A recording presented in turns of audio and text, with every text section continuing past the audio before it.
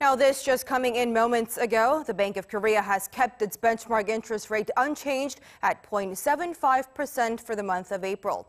Now, this follows the central bank's decision last month to slash rates at an emergency meeting called as a result of the COVID-19 outbreak.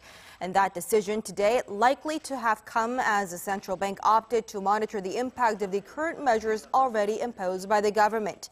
The Monetary Policy Board will also come up with measures to boost market liquidity, and we'll have more details around that in our later newscast at noon Korea time.